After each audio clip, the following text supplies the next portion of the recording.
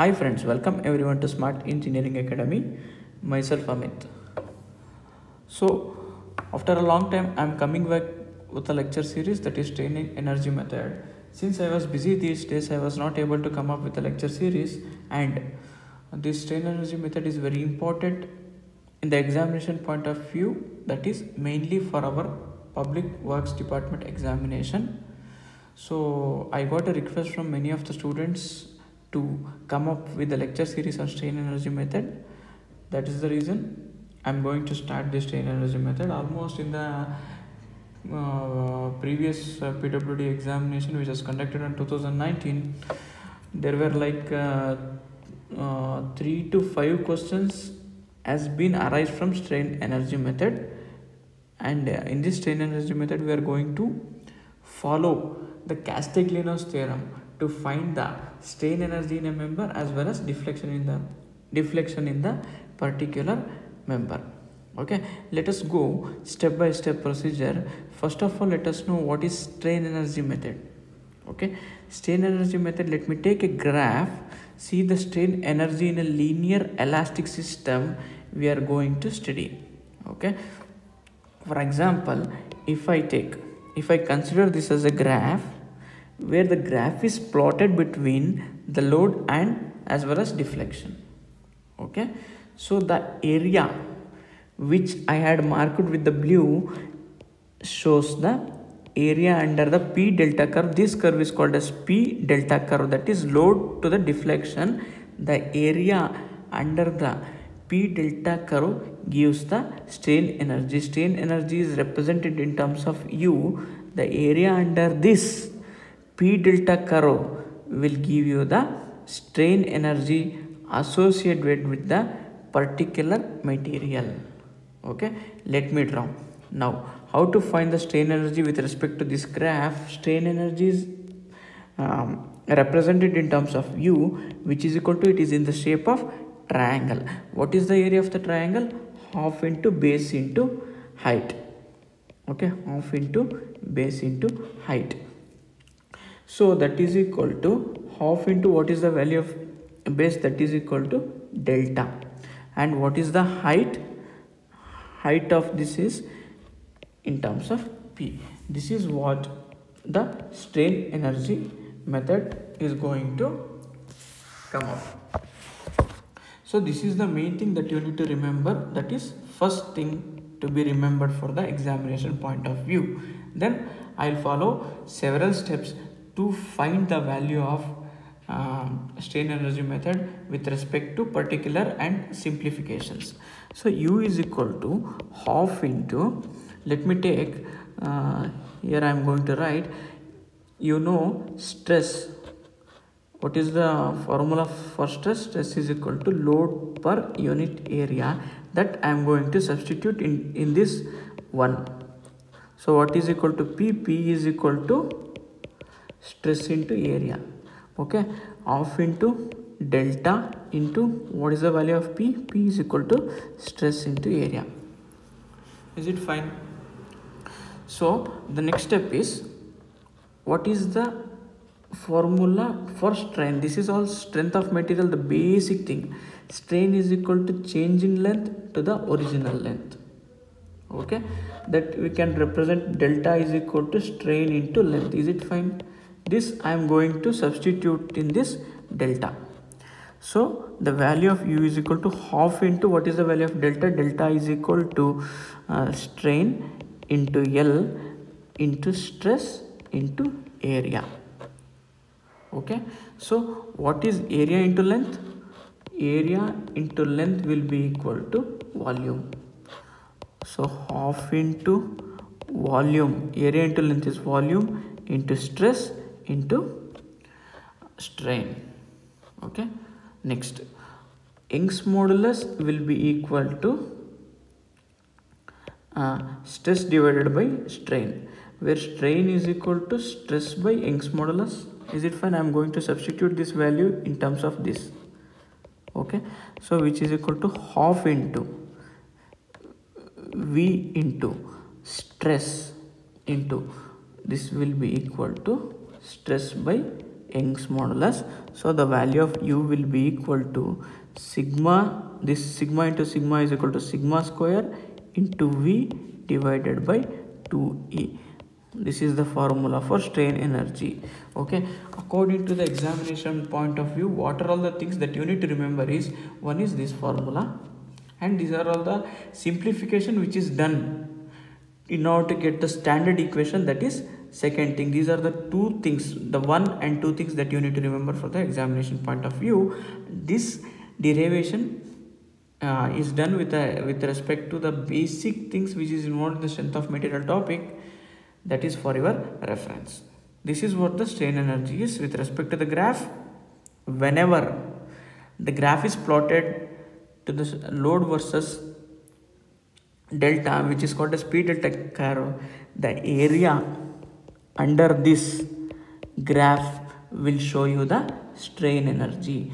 Since the obtained thing, what we are obtaining here is in the terms of triangle, the area of the triangle will be equal to half into P into delta. Strain energy is equal to half into P into delta. With respect to this, I had derived the several things. Please remember this thing and this thing. So after finding out this, I am going to tell you some of the standard cases with respect to this. Okay, these are the three standard cases that you need to remember for finding out the strain energy in a beam. Just for an example, I am taking a simply supported beam carrying a load of the value P. Let me take this length as L, and in order to find the strain energy in this structure, let me take this as a point A and this is a point P. The more detail we are going to learn when I am going to solve the problems. Just for your general reference, I am going to say about this. Okay, if this is the structure which is given and they are asking us to find the strain energy in this cantilever beam, I am very sorry, this is a cantilever beam. In this cantilever beam carrying a point load at the end, what you need to do is you need to cut the section. Let me take this section as x, and the distance from here to here will be equal to x. Okay, fine. So what is the moment at a section x's? Moment at a section x will be equal to p into, what is the value? P into distance is x. This is the moment at a point x. That is what in the flexural loading, when the loading is in flexural condition, with respect to this type of loading condition, in order to find the value of u will be equal to integration of 0 to L. See, this is, if I am taking from this point, this is the point 0. Since I am taking it as a origin up to this point, what is the length? Length is L. So I am taking integration from 0 to L. Okay, mx square. What is the value of mx? I had already taken. So this is the value of mx. That is how we are going to take. And dx. What is the value of dx? If I am taking any point here, let me take an elementary area. Okay, since we are integrating it to a elementary area, let me take this elementary area will be equal to dx. That is what the dx divided by 2ei. This is the standard formula with respect to this. If you find the value for p into x later after getting integrated, it has to be substituted to the point of 0 to L. You are going to get the value of strain energy. Okay, this is one standard condition when it with respect to flexural loading, that is equal to u is equal to 0 to L mx square dx divided by 2ei. Just to make a note of it. While doing the problem, this will be more clearer to you. When a beam is subjected to shear stress, okay, u is equal to,